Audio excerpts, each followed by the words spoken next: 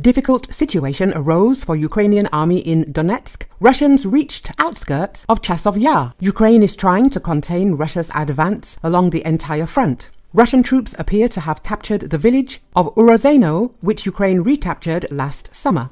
In the east, the invaders are closing in on a key supply road. The New York Times reports that the occupiers captured Urozhainoe over the weekend. Russia's advance is a worrying development for Kiev as its troops struggle to resist attacks along the entire front line.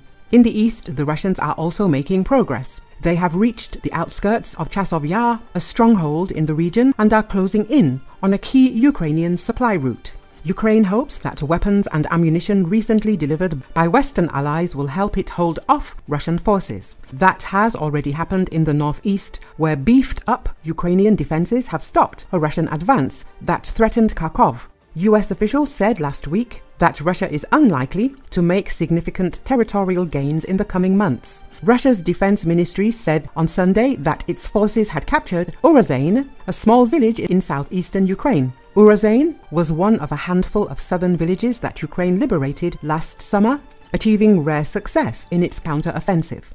Kyiv held Urozhainoe for nearly a year after its liberation, despite an intense Russian bombing campaign in recent months that has included glide bombs, heavy artillery and powerful missiles. Ukraine has long argued that defending small places with little strategic value is worth the sacrifice and weapons.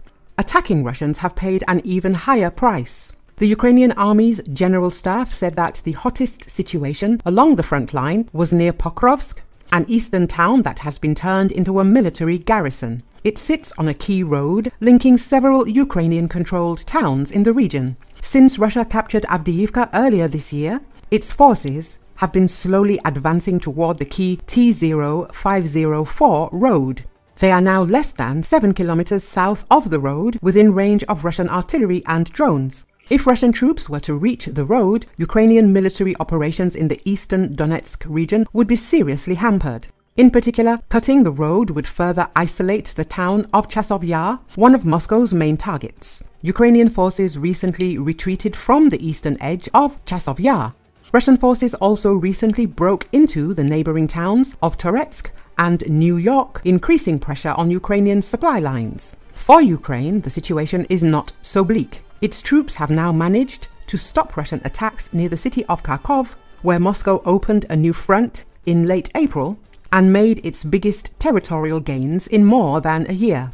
Russian troops crossed the border north and east of the city and quickly captured settlements in areas that were weakly defended. Experts say the Ukrainian army rushed in elite brigades and slowly retreated to more fortified positions, a strategy that eventually helped halt the Russian advance. Recent shipments of American weapons and ammunition have also helped the Ukrainian army resist Russian attacks, as has US permission for Ukraine to strike Russian military targets across the border.